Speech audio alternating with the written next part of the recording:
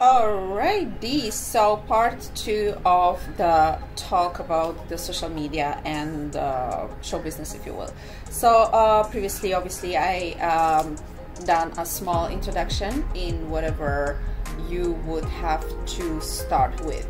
So let's continue. Number one of the suggestion for today is try to run your profile on every biggest social media up there, because you know, like, you never know what can work for you or what can attract which followers. So it's better that you just do, you know, an account on Twitter, Instagram, Snapchat, and anything else, whatever you have in mind, because obviously there are several places in several countries and several platforms of those countries that actually might run well or better for the citizens of that country. Number two, never ever be a copy of anyone. I understand that some people might get big because of whatever they are particularities, but you don't want to be called for the rest of your life, oh, you are like this girl, or you are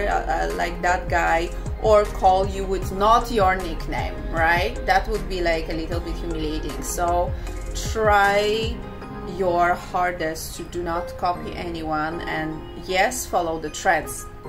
That's cool, but make it yours. Don't copy people, just don't. It's one of the things that your uniqueness will give you this podium in the industry. But if you will be a copy, you will remain a copy for all of your life. Speaking about the trends, yes, the trends are very, very important to follow, but the content that you will post has to be just yours, and make it yours. Own it. Okay, what do I mean by own it? Sit down and understand how can you personalize the trend in which it will attract more people on your feed. Okay, so it has to be something that actually glues the follower or the future follower more on your reel or your whatever you are doing that to anyone else in that particular way, right? So this is how more or less algorithm works. So you have to be just way more entertaining than anyone else, and that's the key of the success. Hardcore truth, very probably no one will help you, so don't count on people.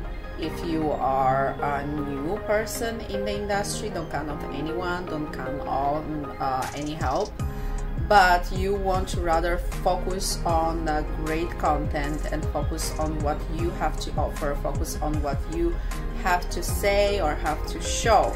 Because if you will lose your time just to, you know, write to the stars and everything, that will just like make you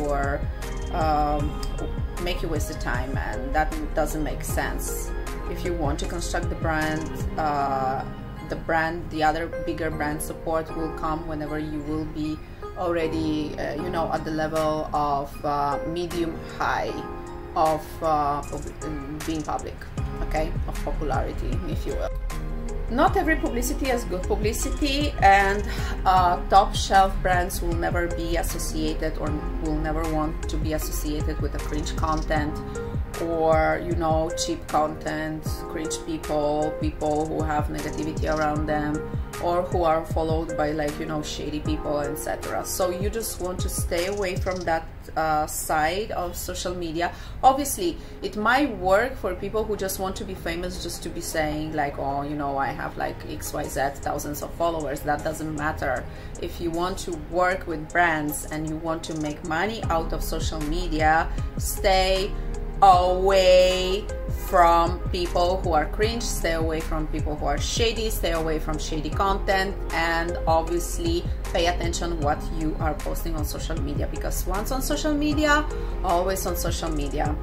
Okay, so that was it. Very, very quick this time. I hope you enjoy it. If you have any questions, obviously comment down below, and I will try to maximize this 5 minutes of only talk about the social media and show business, and try to help you as much as I can. Bye, till the next time.